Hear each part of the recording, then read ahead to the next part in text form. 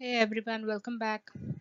So today we are going to discuss some culture methods or culture techniques which are widely used when we work with aerobic bacterial cultures. Okay, so you learn all these methods mostly in your first year itself. So you may get a question like what are the different culture methods, write a short note on it or describe this particular culture method, etc. So from starting of your first year itself, you are given to handle some bacterial cultures. Okay, so from that particular point, you start learning basic practical techniques which are streaking, isolation, pour plate, spread plate, etc. Right, and you are told to master these techniques as they are the one which you need throughout your course and further when you work in a lab, or say if you go for research. Okay, or if you go for a quality control job in pharma industry. Okay, you will need these techniques because these are very basic techniques and we cannot study microbes without isolating them. Okay, yeah, the molecular techniques are different, but when it comes to a lab, wet lab work, we need to isolate a particular bacteria, or at least we need to test them by culturing. Okay, so these are the techniques which are very useful. So these are culture techniques which we use widely for aerobic cultures and sometimes for anaerobic cultures as well. Okay, so we study these techniques in detail. So first, what is culturing microbes? So culturing means cultivating bacteria in microbiology laboratory, not just bacteria, fungi, algae, etc. So culturing is you are growing them in, uh, or we can say by providing some environmental conditions in which they can grow properly. Okay, optimum growth conditions are given in microbiology lab and we try to culture them, grow them.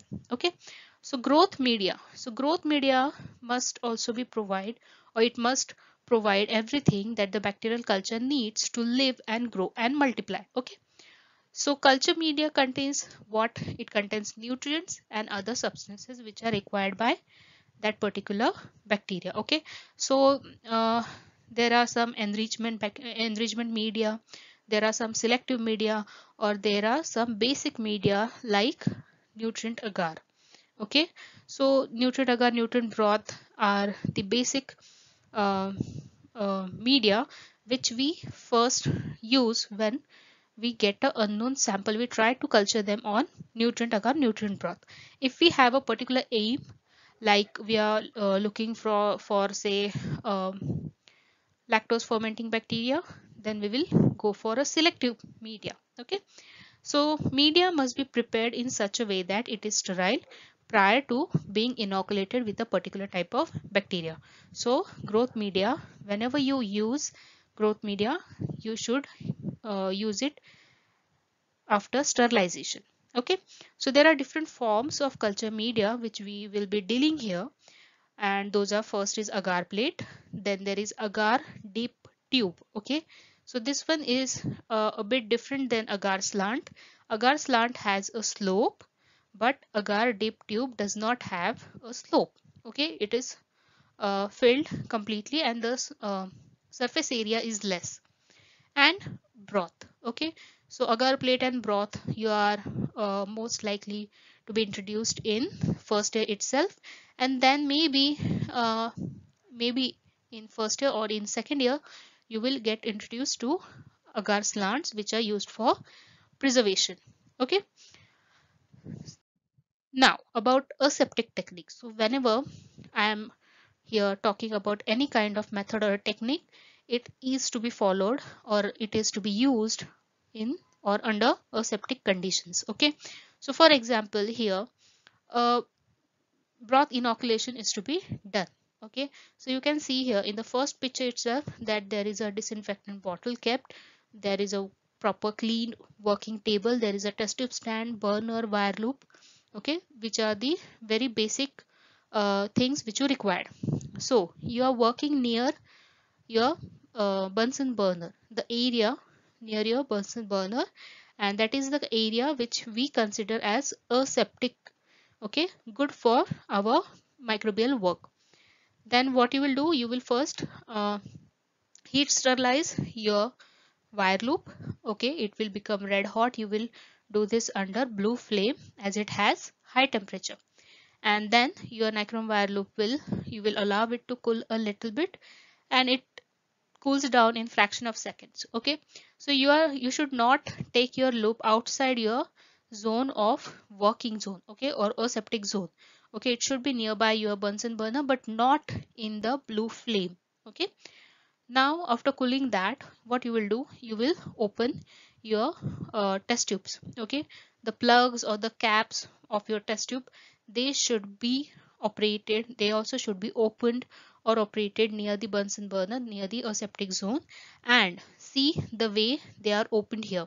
Okay, if you are using your right hand for inoculation, then you should hold your tubes in left hand, and you should try to open your test tubes by right hand itself. Okay, you are also holding your wire loop in right hand, so don't forget. So you have to keep all this together near your or in between your aseptic zone. Okay, then after that what you will do, you will first flame um, yeah, you will just flame sterilize, or you will pass your tubes, the rim of your tubes, from the blue flame. Okay, as the air, outside air should not pass from it and should not interfere your sample by contamination. Okay, so after that you will dip your flame sterilized loop in your suspension, or say your inoculum, and you will get a loop full of bacterial culture transferred to your new sterile, uh, for example Newton Broth tube. Okay, so here you are doing the inoculation. So after inoculation, again first you have to flame pass your rim of your test tubes, both the test tubes, and close them, and after that lastly you can heat sterilize your loop again. Okay, so this is the basic aseptic technique that I have revised here. Then about inoculation and isolation. Okay, so inoculation and isolations are very important points here. So further on, I may use isolation word or inoculation or inoculum. So firstly, we will see what is inoculation.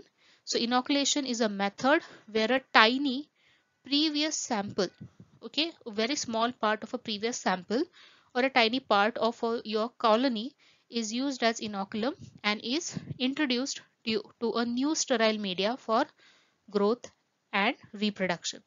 Okay, so you must have seen your mother setting curd in kitchen. Okay, so what she does, she uses previous curd as an inoculum. Okay, and she mixed that in the lukewarm milk, right?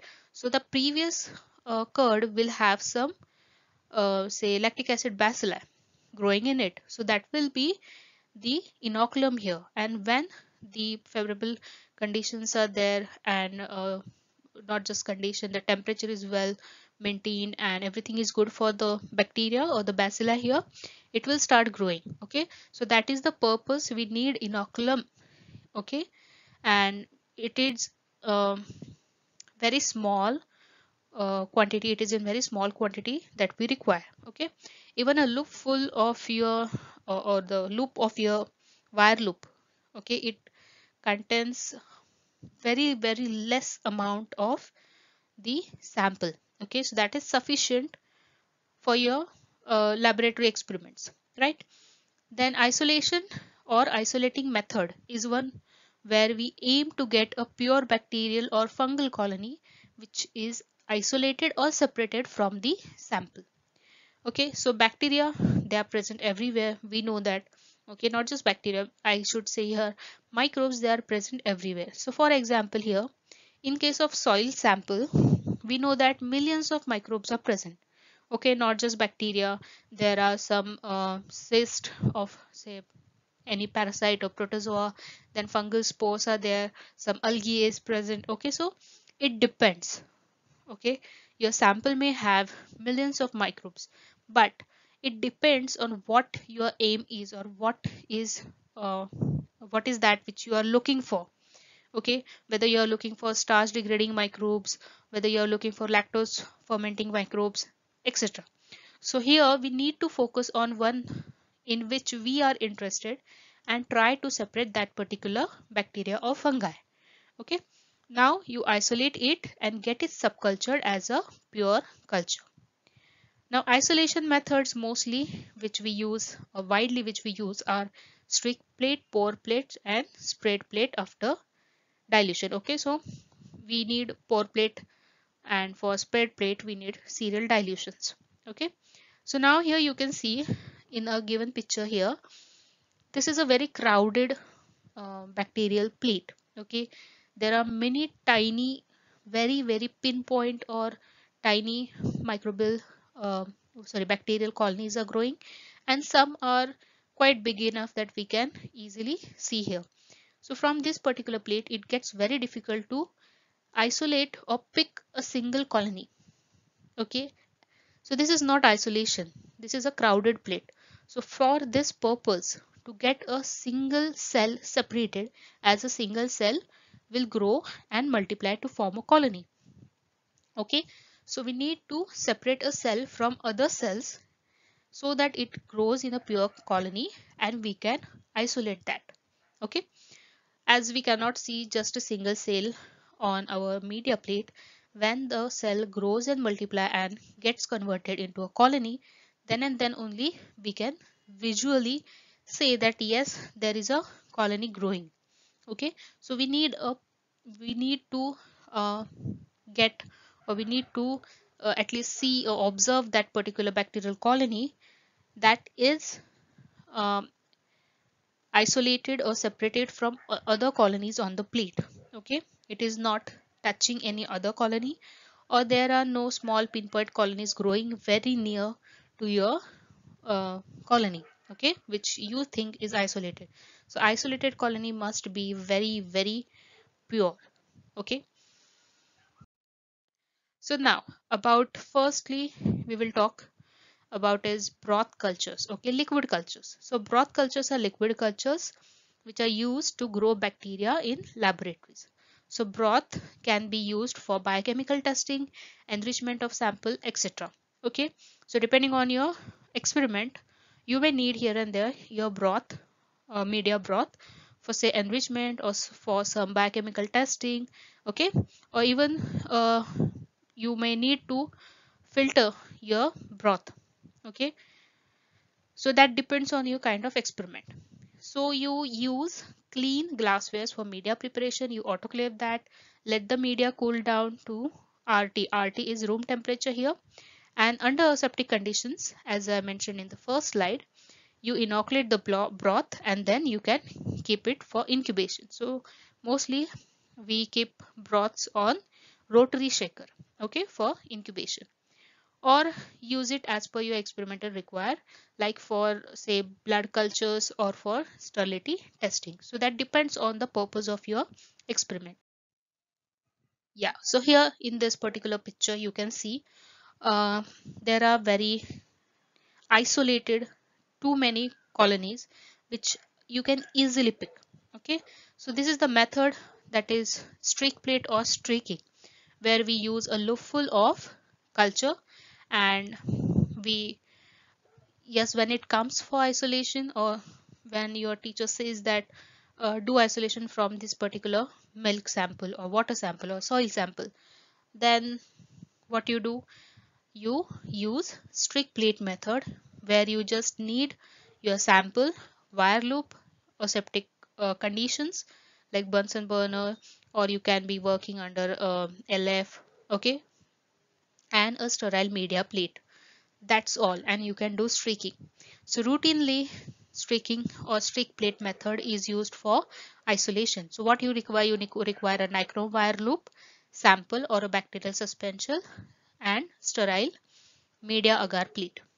So under aseptic conditions, a loop full of sample is streaked in say T-streak method or 4 or 5 quadrant method. So the method of streaking depends on you, what you have been taught, as there are various streaking methods. It depends on person, uh, for which he or she is confident about getting a isolation. Okay, the aim here is just to get a isolated colony. Okay, you should get isolation, a proper isolation as shown here. Okay, a proper isolation as shown here. So that should, or you should aim for that always. So no matter which method you use here, but you should be able to get isolation. You should master your skills. Okay, now this is from my video, a slide from my video. Already two parts of strict plate method are uploaded on my channel. You can check it out. Okay, so this one, the picture in your left side, which is titled as bad isolation, you can compare this picture with one which is on your right side. Okay, so here also four quadrant technique is used, but there is no isolation. Okay, the streak marks, you can see there is a lot of bacterial growth on streak or your streak marks. Okay, and in one, the plate which is on your right side, you can see there are isolated colonies. Okay, so this is a good isolation plate, and these are the different streaking methods which one can use. So it depends on you, and in which or for which method you are confident for getting isolation. So that depends on you.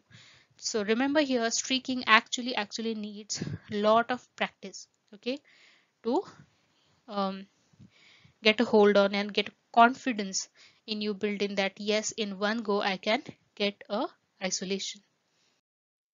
Now about spread plate or lawn cultures. So spread plate is used in experiments where lawn or carpet growth is required. Okay, we don't need here isolation, we need a fully grown uh, lawn growth is required. Okay, so for example, in case of bacteriophage typing or antibiotic sensitivity assay, for these kind of experiments or your practicals, you will need spread plate or lawn culture technique.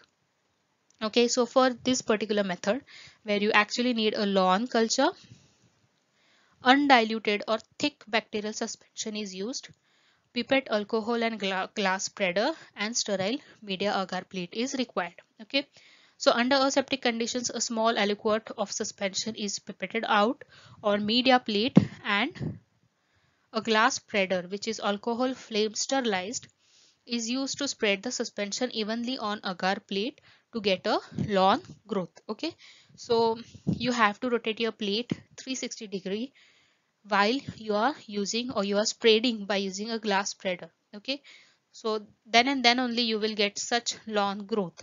Okay, so after spreading, you, in case of antibiotic sensitivity assay, you place your antibiotic disc and you keep it for incubation. Okay, so as the incubation conditions are provided, everything is favorable for the bacteria here, the bacteria will grow, and in or simultaneously the antibiotic will also diffuse in the agar. Okay, so here that's the reason why you are seeing a clear zone. So this is zone of inhibition, the antibiotic has inhibited the growth of bacteria which is surrounding it. Now again, spread plate technique is used when you need isolation. Okay, so spread plate and lawn plate, so lawn culture technique. So lawn culture, you can remember it as for antibiotic sensitivity assay, and spread plate technique you remember it as when you do serial dilution of, say you have given 10 grams of soil sample and you know that millions of bacteria present in soil sample. So after vortexing your mixture, getting it properly mixed, you start performing serial dilution so that the load of bacteria gets serially diluted. Okay, and then you uh, spread plate or you take aliquots of last three dilutions, say 10 raised to minus 6, minus 7 and minus 8, and you plate it out. Okay, here also everything is done under aseptic conditions.